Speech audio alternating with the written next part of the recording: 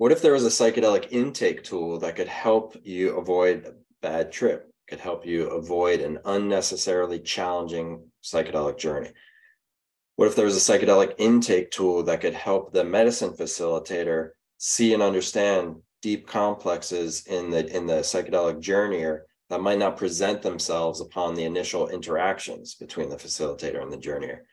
Understand those complexes to such an extent that they would understand the origin of the complexes, the evolution of the complexes, the trajectory of the complexes. What if there was a psychedelic intake tool that could help the medicine facilitator understand what medicine might be the best choice for that particular person at that particular time? It could help with scheduling the psychedelic journey during a time that is not only logistically supportive to the journey, but also emotionally supportive time for that journeyer. What if there was a psychedelic integration tool that could help the journeyer understand not only what transpired in the journey itself, but how it ties back to the larger arcing themes and patterns of their whole life? What if there's a psychedelic integration tool that could help them if the journeyer is even outside of the psychedelic journey, going through a difficult period in their life? They can understand how long that difficult period will last so that they can muster their perseverance to get through that, knowing how long it will last. What if there's a psychedelic integration tool that could help us not only understand the themes of a psychedelic journey, but actually understand the themes of a whole life, such that the challenges of the life can be seen in a context of the larger harmony of the life, and what the larger context of what strengths want to come from those challenges in such a way that the whole arc of their life is very affirmed. What if there was a psychedelic integration tool like that? So in 1976, the prominent researcher in the field of psychedelic assisted healing, Dr. Stanislav Grof, along with his colleague Richard Tarnas, were looking for a tool that could actually help them anticipate the quality of the material that would come up from the subconscious in high-dose psychedelic assisted healing sessions. So the tone and the quality of that material, and in such a way they could be kind of prepared. They could be like prepped and know to an extent what to expect, so that they could know how to support that person. They were looking for a tool, and they were looking at tools in the Western psychological thematic apperception test, and they weren't having any luck with those tests. So actually somebody suggested they check out astrology.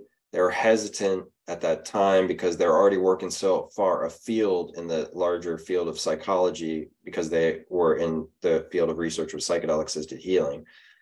Though at the same time, it had become knowledge at that point that Carl Jung had used astrology with his clients in his later career.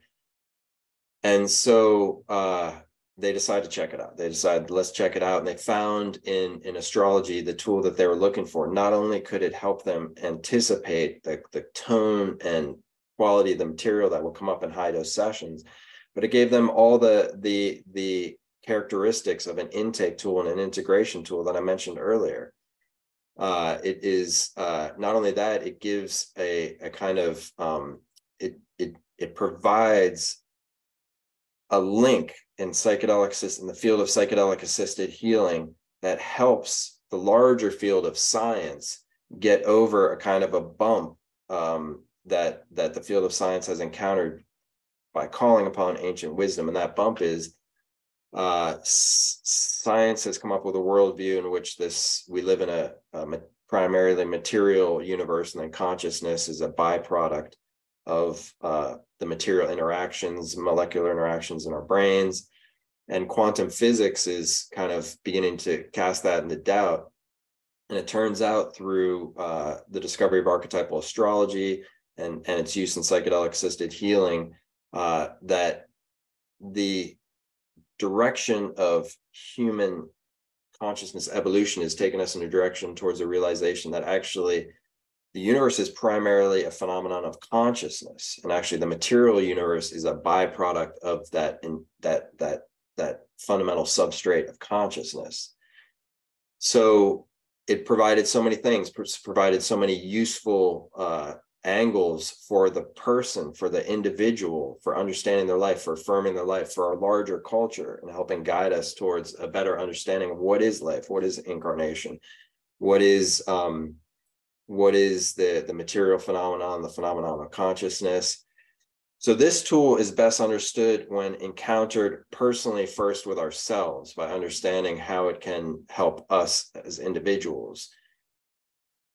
And how it helps us as individuals is it provides us with an intake tool for ourselves, with an integration tool for ourselves that's just so personally affirming. It really shows us intimately how our struggles in our life, some of which we may not have even shared with another soul, are actually have strengths that they want to impart to us, that they have been imparting to us, and they will continue to impart to us in our psycho-spiritual evolution. It's so very personally affirming, and all the more so to know that it's actually the grandeur of the night sky and the positions of the celestial bodies that reflect this deeply personal landscape of our psyches. And so we know that actually you could call it the universe, the divine, whatever words you want to use, is actually that we're affirmed not only personally within ourselves, but there's a deep sense of connection to this experience called life, that actually life itself is giving us an affirming map. The universe, you could say, is giving us an affirming map to the terrain of our own subconscious. So that's when the practice of archetypal astrology, as it was developed by Richard Tarnas and Stanislav Grof, becomes it becomes a very personalized gem, a kind of a gem set in a setting that is just so personally created for us as individuals, and is so illuminating, is so clarifying, and gives us not only a sense of ourselves, but the sense of the depth of our humanity that then allows us to really empathize with others. Gives us a sense of why we've taken this life, why we've taken this incarnation. It really puts things in a larger context of harmony that very much makes sense, and very much opens up our heart in terms of supporting others. So my name is James Moran. I'm an archetypal astrologer, and I am going to be leading an integration circle this summer of 2023, in which we will use archetypal astrology as the primary integration tool. Every member of the integration circle, which is known as the Paradigm Shift Integration Circle, every member will receive a 2-hour one-on-one personal archetypal astrology reading with me, which is where you really set the foundation of opening up the map to the terrain of your psyche and feeling all the confirmation, the affirmation. And then together we get to, on 7 group calls, kind of marvel at the insights that we experience together. We get to support each other. We get to look at planning psychedelic assisted healing, planning and understanding journeys together. We get to we get to kind of celebrate life and its ability to illuminate its fundamental principles for us. So that's the Paradigm Shift Integration Circle. Come join. It's you get your one-on-one reading. You get to be a part of a small group of supportive journeyers on this kind of adventurous journey of a lifetime, in which we all support each other. You also have lifetime access to my fundamentals course of archetypal astrology. If you would like to learn how to read charts using archetypal astrology, this is not necessary to enter the course by any means, but you will have access to that should you want to go further in this practice. So let's take a moment here and listen to a few words from previous members of the Paradigm Shift Integration Circle. Check it out. The way I learn is through experience mostly.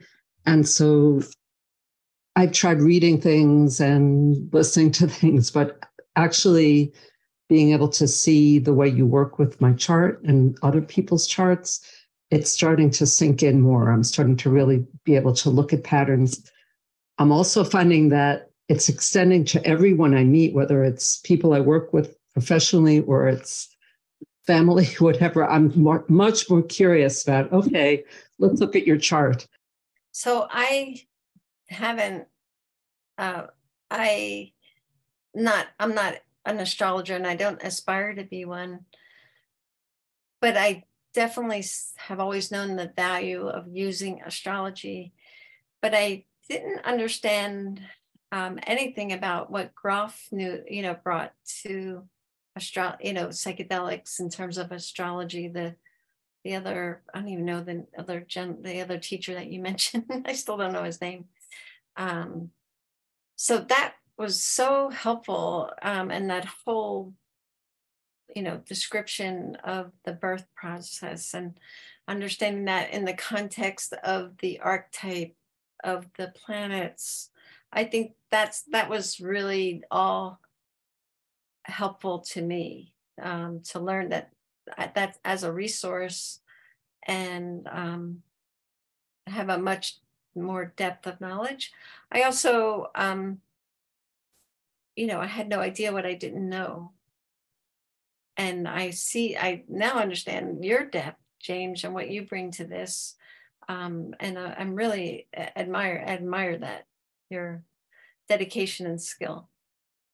Regarding the format, I really appreciated how you were so open-hearted, like, and openly ready to respond to any kind of inquiry that people brought.